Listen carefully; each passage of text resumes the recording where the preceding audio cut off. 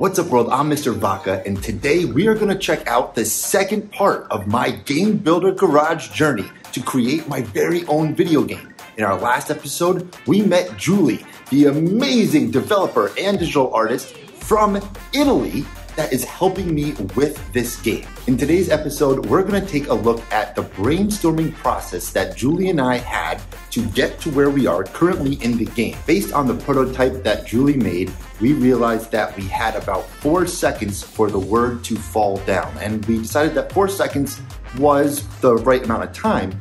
But what we originally had was that you would shoot the incorrect word to blow up. We then realized it probably wouldn't be the best idea to select the wrong word, so instead we chose so that you would hit the correct word. Then we had the question, well, what if we have a left-handed student? So we went back in and changed it so that the left Joy-Con or the right Joy-Con could be the blaster to select the correct word.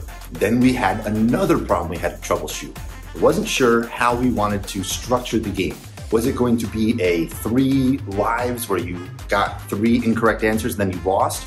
Or was it going to be something where you had a percentage? You got 10 out of 12 words correct.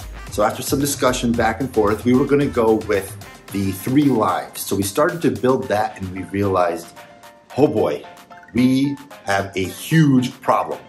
There was only a limitation of 8 text boxes that we could use. So therefore, that really only meant we could have a total of 4 words, because as the words would scroll down, you had the correct version and the incorrect version, so 8 total.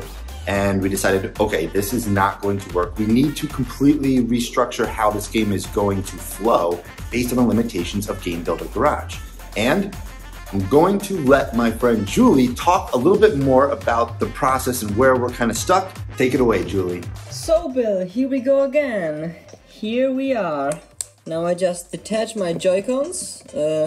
Don't mind the books in the background, just some cool books about the history of Nintendo and some German philosophy books like Friedrich Nietzsche and other stuff like that. So, okay, I just center the camera. Okay, focus a little. Okay, so this is a motion control game, right? Okay, as you can see right here, there are 3 games.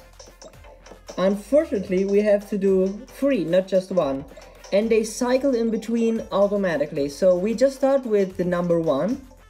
It's day, it's noon, then it's afternoon, and then it's night.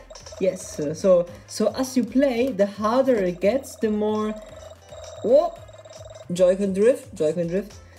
So that the time changes during the day. Okay, let's try this out.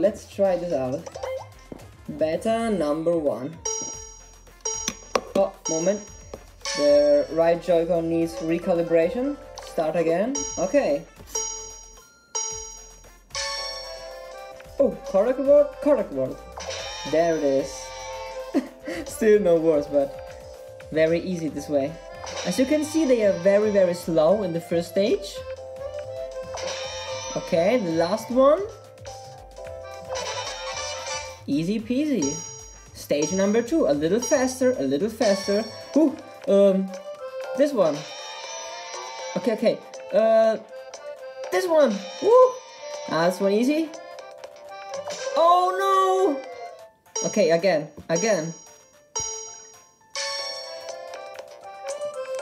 Yeah.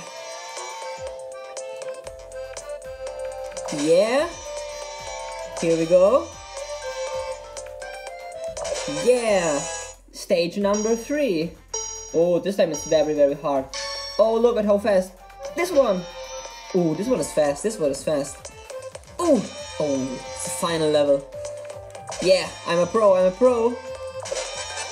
Woo! We did it!